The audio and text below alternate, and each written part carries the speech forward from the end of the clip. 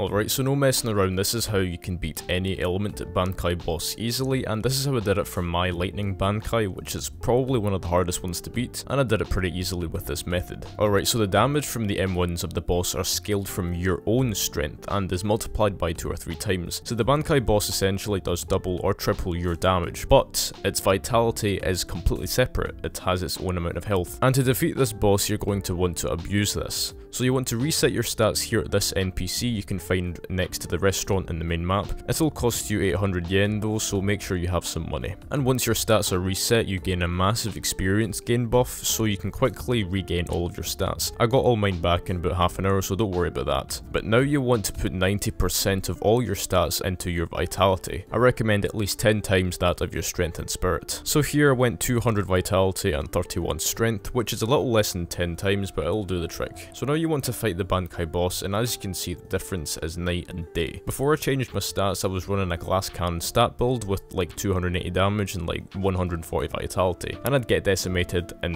one combo. But now I'm able to keep my health above his, and even though the boss may do like double my damage, I still have more than double his health, so his damage is basically meaningless. And after you've attained your Bankai, you can keep this amount of vitality if you want. I personally did and went with 241 strength, 200 vitality, and 49 spirit. But if you want, you can reset them again to get less vitality for your strength or spirit stat. So that's all for this video. If you found it helpful, then be sure to like and subscribe, and comment down below what element of Bankai you're trying to beat. This has been Amcel, and I'll see you later.